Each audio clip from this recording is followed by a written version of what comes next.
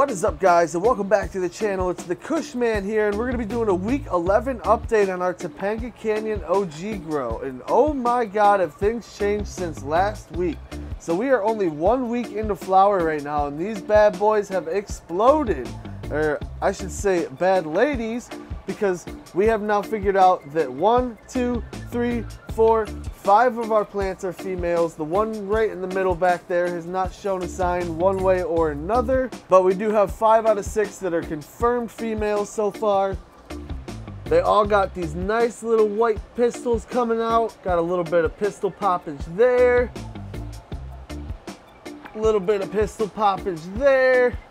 And these other 3 also have some pistil poppage going on. I was really concerned because I thought that one was a Hermy for show. It was showing a little bit of weird signs on me, but eventually the pistils popped and we are in the clear now. That one, I'm really hoping the same thing is going to happen here, because obviously it's stuffed in the middle of these 2 and then I'd have to dig it out the side here, which is kind of a pain in the ass to get to because it's right by all of our other shit over here. And speaking of our other shit over here, we are still using the transitional feed. So that is our week 4 on this chart here. I am going to switch to the early bloom week 5 after this next feeding. I haven't watered them yet today. Still using the General Hydro line. I haven't switched anything up. I am not using the CalMag anymore since we discovered that issue.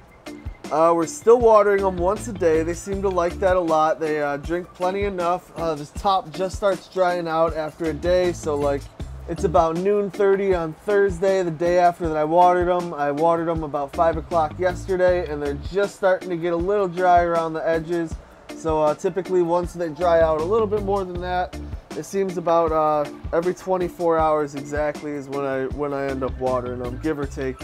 We're still using our gravity bucket over here. Thing works perfect. I am going to try and recycle my dehumidifier water. So right now I have this hooked up, just running to a drain, but I think I'm going to get a big reservoir and then just filter it into that reservoir. And then I can water the plants from there, so that way I'm not running up my water bill to feed them. I only have 6 plants. It takes about 2.5 gallons a day.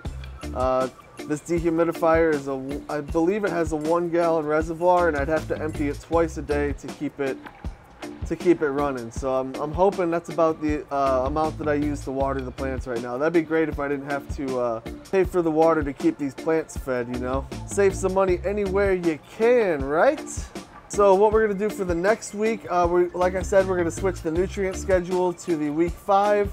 Give them a little bit more of that bloom, and then I'm going to start feeding them a little bit of molasses, because I am using the great white mycorrhiza, and since we're growing in cocoa, it doesn't have anything to feed those microbes. And I've been reading a lot into it, and I guess you can use molasses, just like 1 tablespoon per gallon, once a week, and then that way you can keep your microbes fed, and the microbes are what basically deliver the nutrients to your plant roots and allow it to uptake at a better rate, or a more efficient rate, I should say. It's not going to make a huge difference. We're splitting hairs here, but you know, I'm trying to do it the right way and learn as much info as I can, and that's what I've come to based on what I've been reading online, which is plentiful. We're also going to give them a nice defoliation today, so I'm going to get in there. I'm going to trim off a bunch of these fan leaves that are all overgrown in here. Our canopy is very overgrown right now. Our humidity is fine, so that's not a problem, but I would like to get some of these lower bud sites that aren't quite coming through the canopy. I'd like to get them a little bit more light,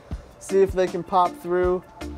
Have a little bit more of an even canopy, so we don't have so many of these like flyer branches that are sticking way up there. But anyways, that's it for this week. I thank you guys for stopping in. Make sure you hit that like button on the way out. Hit that subscribe button if you're not already. Stay updated with all of our latest videos. I appreciate you guys stopping by, and I will catch you next time. Peace out.